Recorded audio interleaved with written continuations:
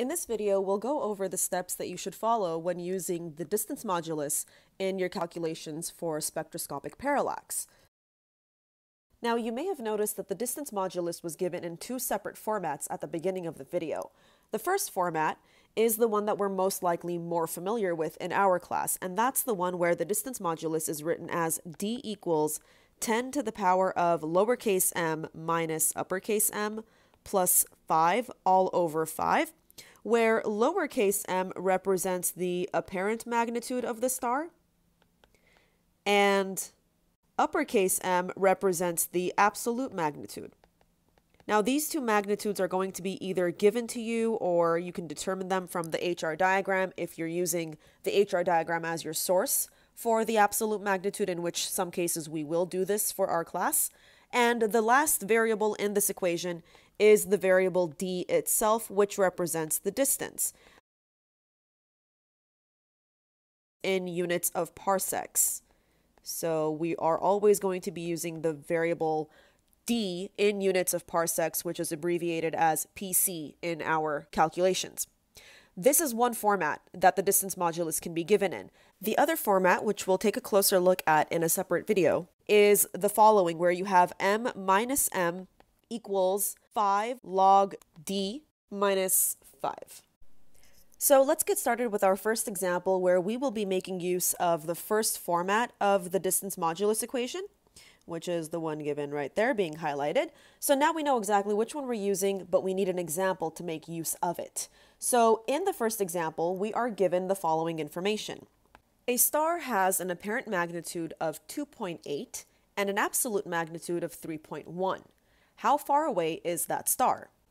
So the way to go about solving this problem is to identify the values we've been given in the problem, in which case we have an apparent magnitude of 2.8 and an absolute magnitude of 3.1. In the forms of the variables, that means that the lowercase m, which we'll use, is 2.8, and the capital M is 3.1. Now, this is important for us to know because we're going to be using lowercase and uppercase m in the distance modulus itself, which says d equals 10 to the power of m minus m plus 5 all over 5. So let's jump right into it and get started. So I'm going to rewrite the equation itself, where we have d equals 10 to the power of m minus m plus 5 all over 5. But now we also know that we can plug in 2.8 for lowercase m and 3.1 for uppercase m. So in the next step, I will go ahead and replace those variables in the exponent on my 10 with the numbers that they represent instead. So we have 2.8 minus 3.1 plus 5 all over 5. And when we do the calculations for that, 2.8 minus 3.1 plus 5 is equal to 4.7. So we're going to do 10 to the power of 4.7, still divide that by 5, which means if we divide 4.7 by 5, we get 0.94. So now the exponent on the 10 is 0.94. And we want to make sure that we're calculating the exponent correctly, because if the exponent is not accurate, it's going to throw off the rest of our calculations. So at this point, now we have to do 10 to the power of 0.94. So using the app Calculator Plus, I can go ahead and actually do the calculation myself by just plugging in some numbers. So let's do 10, and then to bring up a template for the exponent, I will be pressing the x to the power of n button right here to bring up that potential spot for me to type in the next number. So now I'll type in 0.94, press enter, and that's going to give me my answer for right now, 8.7096359. Now, do we need that many digits in our final answer? No, not necessarily. So we're just going to go ahead and round off to the amount of significant figures that we have in our original problem, which means when we go back down to our actual final answer, we only need the first 2 digits in the final answer here, which would be just the 8.7 itself. So the final answer we can round off to 8.7 parsecs. Now that's it for that example, so let's move on to the next one. Example 2 says a star has an apparent magnitude of 7.3 and an absolute magnitude of -2. What is the distance to this star? In order to solve this problem, we again have to identify our apparent magnitude value and our absolute magnitude value. So in this case, we have variables lowercase m and uppercase m given as 7.3 and -2, respectively. And these are going to be used in the distance modulus, which says d equals 10 to the power of lowercase m minus uppercase m plus 5, all of that over 5. So let's go ahead and plug in 7.3 for lowercase m. And now, in order for us to plug in -2, come back. In order for us to plug in -2 for uppercase m, we have to make note of the fact that there's already a negative there in front of the capital M. So we have minus -2 plus 5 all over 5. Now, if we go back to the ancient rules of algebra, anytime we have two negatives back to back, that's going to turn into a positive. So in reality, what we're actually dealing with here is 10 to the power of 7.3 plus 2 plus 5 all over 5. So now that we have this funky looking thing, we can go ahead and figure out how to simplify that entire exponent. So we can look at it this way. 5 plus 2 is 7. So 7 plus 7.3 is going to give me 14.3.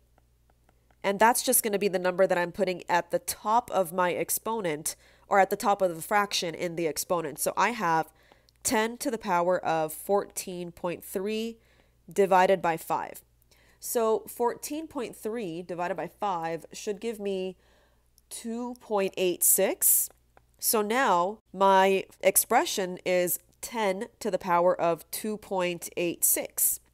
And then when I do that, when I actually take 10 to the power of 2.86, which I'll do right now, so 10 to the power of 2.86, that gives me 724.43596 and blah, blah, blah. So in this case, in order for us to determine how many significant figures we need in our final answer, we have to go back to the original problem and look at the two numbers we were given. We have 7.3 right here, which has two significant figures, and we have -2 right there as the absolute magnitude. And in this case, we only have one significant figure. So in order for us to determine whether we're using one or two significant figures for our final answer, we have to go with the least amount of significant figures given in the problem. And that is 1 sig fig. So we go all the way back down to the final answer that we have. And now we got to figure out, where do we cut off and round off our number? So the first digit that we're already dealing with is a non-zero digit. It is a 7.